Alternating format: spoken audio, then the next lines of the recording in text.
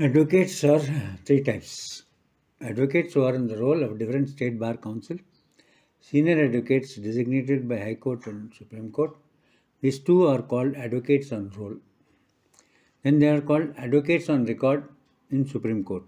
Only advocates on record can file appearance in Supreme Court. There is an exam you have to pass when you become advocate on record.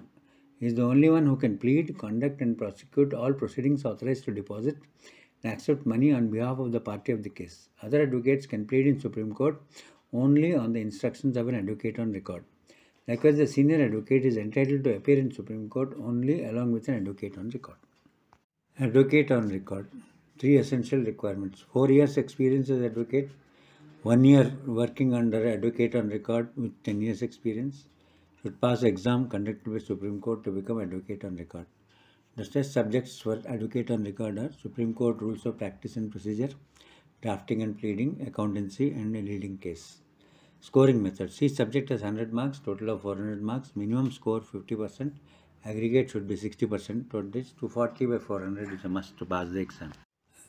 Duties of bar. Respect to judges in words and action. Right to information, relevant references and relevant case laws. On judgment, no criticisms, only make appeal. Not to pressurize the judge or influence the judge illegally.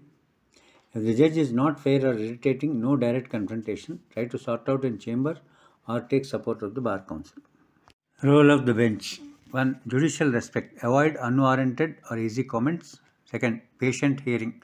Less interruptions while argument or examining the witness by the advocate.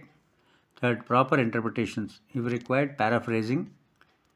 4. Reasonable opportunity to prepare a new aspect, to understand its technicality, not to adjourn in a hurry or to avoid unreasonable adjournments. 5. Speedy disposal of cases. 6. Subject matter knowledge, learning never ends. 4 eyes. Judge should have integrity, should be impartial, he should be independent, and he should be industrious.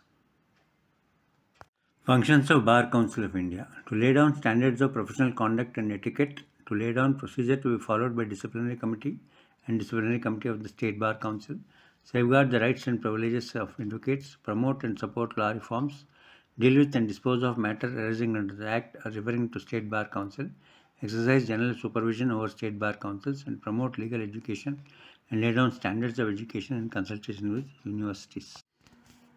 To recognize universities whose degree in law shall be a qualification for enrollment as advocate, conduct seminars and organize legal talks, organize legal aid to the poor, recognize on reciprocal basis foreign qualifications, manage and invest funds of the Bar Council, provide for election of its members, perform other functions. Funds usage by Bar Council. Bar Council may constitute one or more funds and use it for financial assistance to indigent, disabled advocates, legal aid, and then establishing law libraries. Bar Council may receive grants, donations, gifts or benefactions for the purpose. It is all under Section 7. Membership in International Bar Council can become a member of the International Bar Association, International Legal Aid Association, and sponsor people attending international legal conferences or seminars.